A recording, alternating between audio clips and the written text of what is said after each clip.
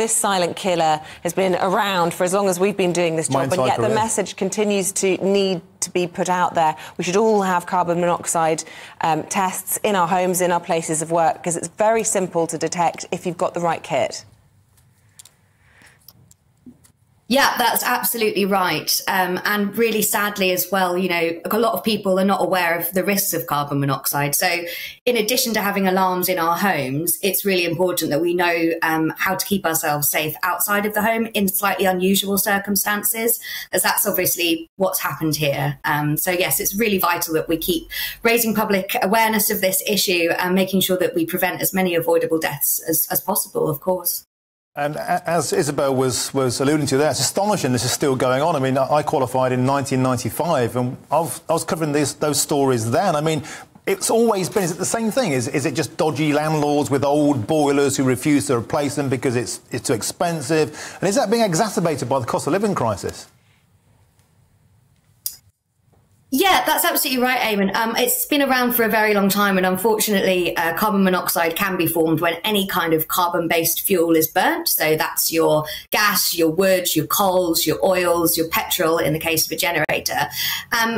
It's not so much necessarily because landlords are at fault. I think, you know, we all have a responsibility to keep testing our alarms and make sure that we're educating ourselves and our children. But carbon monoxide, as I said, it can be formed by so many different things. So we've even had incidents of people starting their cars in their garages and sadly, you know, having carbon monoxide then coming into their homes. So fuel poverty does exacerbate it because you're probably less likely to have your regular appliance servicing done if you are a homeowner, and you're probably less likely to have an alarm or have an alarm that works and is of the right quality.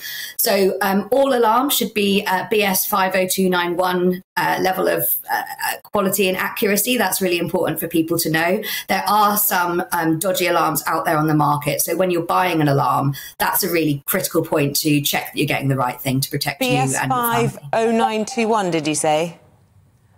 BS 50291. Gosh, okay, people write that down. Yeah, we'll try and get that up on a screen before the end of the show and do a bit of public service broadcasting there, because it is the kind of unusual and unexpected environments where things can go wrong. I've done stories in the past about a couple who were camping and they had one of those outdoor barbecues. Yeah. They brought it inside their tent. Once it had actually been extinguished, they'd finished using it, but obviously there was still carbon monoxide being emitted, and tragically one of the pair died and the other one was left with lifelong problems as a consequence. And he gave a terrible and a harrowing account of how they began to feel their limbs go heavy. Mentally, they knew there was something wrong, but the energy it took to summon, to open the zip and be able to call for help was, I mean, just like multiple marathons combined. It was really awful case. But Laura, the situation is these alarms are available readily, aren't they? You can get them on Amazon and, of course, other online retailers. And we saw some over for about 13 quid. So people can take action for not a lot of money, can't they? Yes, that's absolutely right. We would normally recommend people buy them from a retailer, so buy them from an actual shop, because the standards for selling products in shops are different for selling products online. But yeah, your landlord, if you're in rented accommodation, has got an obligation to provide you with an alarm. If you're in an owner-occupied home, it's your duty to provide an alarm for yourself. So absolutely, please get one. You know, it's £15 to £25, extremely well spent. And we all know how important it is to have our fire alarms in our homes. Carbon monoxide is arguably even more important because it is that silent killer. You know, there's no other way that you can detect carbon monoxide apart from an alarm. So yeah, absolutely. The key message for listeners today is to get one.